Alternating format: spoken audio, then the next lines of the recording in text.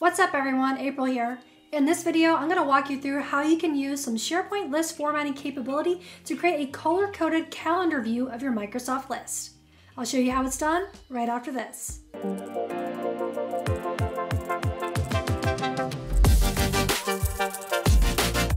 First things first, if you haven't watched my other videos on SharePoint list formatting, let me give you a quick primer on what it is. SharePoint list formatting gives us a way that we can apply custom styles to our Microsoft list.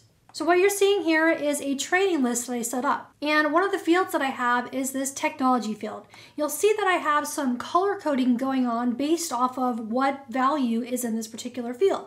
So if it's Power Apps, it's blue. If it's Power Automate, it's green. And if it's Teams, it's red. This is done using list formatting. We're not changing any of the data itself. We're just applying some custom styles, basically tweaking the CSS using JSON, JavaScript Object Notation. This particular style is applied on the column level. So if I were to click on this column, go to column settings and format, we'll see that we can apply some styles using the out-of-the-box capability, but we can also go into this advanced mode and manipulate the JSON directly to put in some custom CSS as you're seeing here. So this same SharePoint list formatting capability can now be used in our calendar type views of our Microsoft list. Now let's walk through how we would create a calendar view. So say we have a list that we're using to track training information. So we might have the name of a training course, what technology it aligns to, the instructor, and of course date fields for when the training starts and when it ends. Now rather than viewing this in this list type format, it would be nice to have a calendar view of this, right? So that we can see which training sessions that we have available. So for any Microsoft or SharePoint list, we can create a calendar view of our data. To do that, here in our modern SharePoint list, we're going to click on the All Items drop-down in the upper right-hand corner. This is our view drop-down. And one of the options you'll see here is to create a new view. When we get that, we get the newish, modern Create View screen for SharePoint.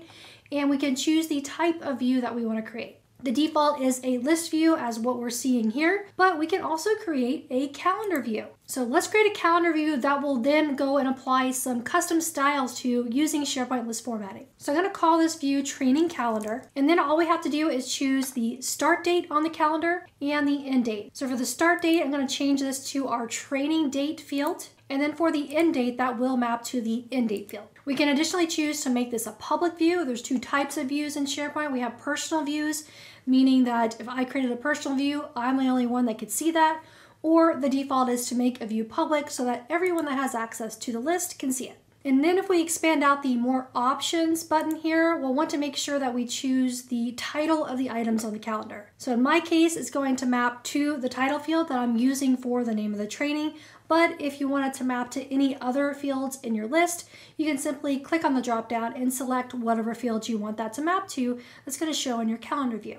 Now I'm going to click Create, and now we'll see our new calendar view of that same list data. I really love this new modern calendar view that we have with SharePoint and Microsoft List. Much better than the calendars of old in SharePoint 2010 and those older versions of SharePoint. Now this calendar is pretty cool, but what if we wanted to apply some color coding to it? So if we go back to the list view of the data, you'll see that we have that technology field. And based off of the technology that this particular training course was for, I had some color coding. Wouldn't it be cool if we can apply this same type of color coding to the calendar view?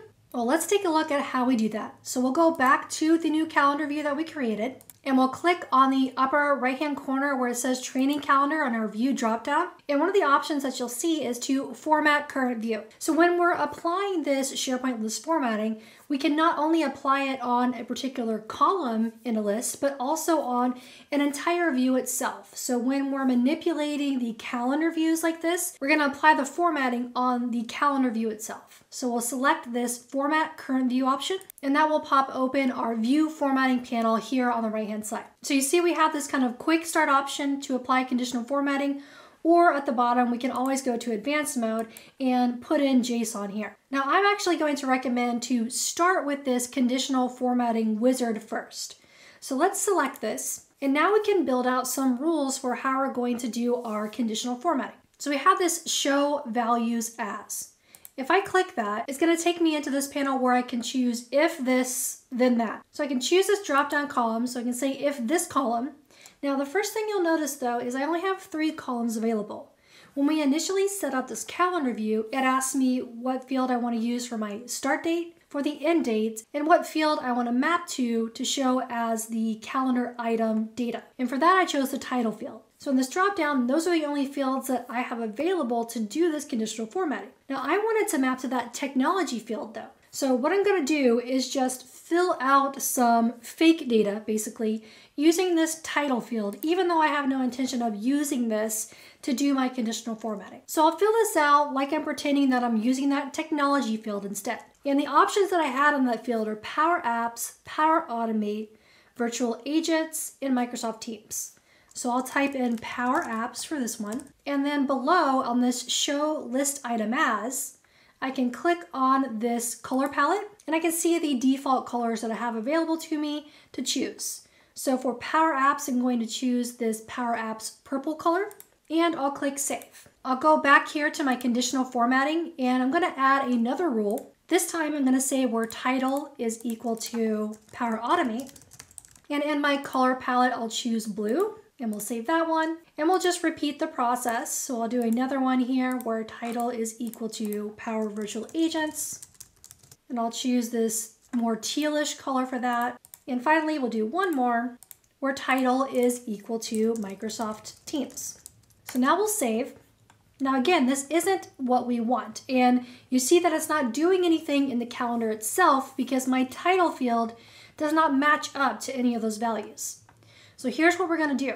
Now we'll go and toggle to this advanced mode here in the bottom left-hand corner. This will give us the view of the JSON itself. So it did a lot of the hard work for us by using that conditional formatting wizard first. If we look at the JSON that it produced for us, we see that it is using the title field.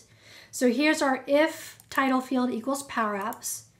And then it's applying those color codes. So it's setting some CSS cascading style sheet classes for us. So if I want to trigger off of that technology field instead, I can simply change this field that says title to technology.